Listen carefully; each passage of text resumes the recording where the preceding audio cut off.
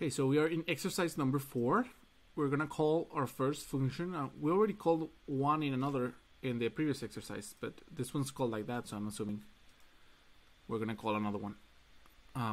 So like we said in the first exercise, a function is a block of code.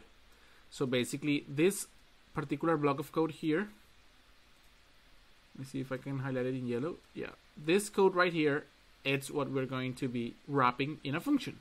So from now on, every time we say the word calculate area in JavaScript, like from these lines to the bottom, so from line number 5 to line number infinite, every time we do that, it's going to recognize that there was a function declared like this, and it's going to try to execute the multiplication of the first parameter and the second parameter. That for a human, that is basically the area. The area is the multiplication of two numbers, being those numbers the length and the edge of the square or whatever figure. So in the exercise, they're telling us to create a new variable named square area for each new iteration of the calculate area function using the figure dimensions. For example, for the first figure, okay, so I have to do it 3 times, I guess, because there's three figures. Okay, so let's do this. So basically, they're telling us to calculate the area of this tree. Okay, so it will be let's copy and paste here for the first one. So that's the first one. Let's test it like this, and it's gonna probably tell us that we did the first one right or nothing. Declare a square area variable for each call. Square area 1, square area 2, square area 3. You have to call the function calculate area 3 times with different area parameters. Okay. So the first one will be 4 and 4 because that's the first square here. 4 and 4. And this is gonna give me the area of the first square. Hopefully now I have something green. Still nothing green, don't worry.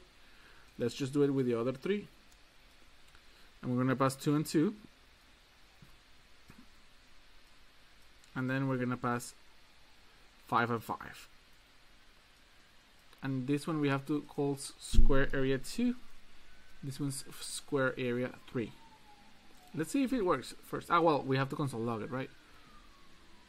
But let's see if the test is passing right now.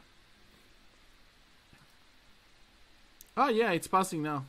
My bad. So I went from not passing any of the tests to passing all of them. Yeah. So basically this is a solution. You have to use this function.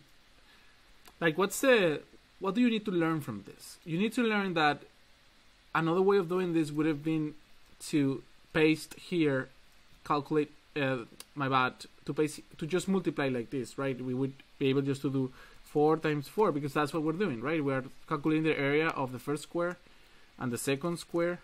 But the reason we don't do it like this, and it's better to do it like this, is because if tomorrow we decide that the area of a square, that's not going to change tomorrow, but bear with me. If we decide that to calculate the area of a square, now we have to multiply a third parameter.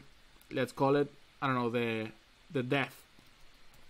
And we want to receive depth. We don't have to come here and add a new multiplication to each of these with the depth of the square now. Like, it will be all part of the same function. So it's going to be pretty easy to change our code because we just add a third parameter here. So functions allow you to have a lot of reusability. When you have a one-line function like this, it doesn't seem like that because a one-line function, it's simple. But what if your function has like several lines? And you imagine copying and pasting all these lines and putting them in each of these variables? It'll be a nightmare, right? So it's better to just have it in one function, and then you can reuse that code a lot of times.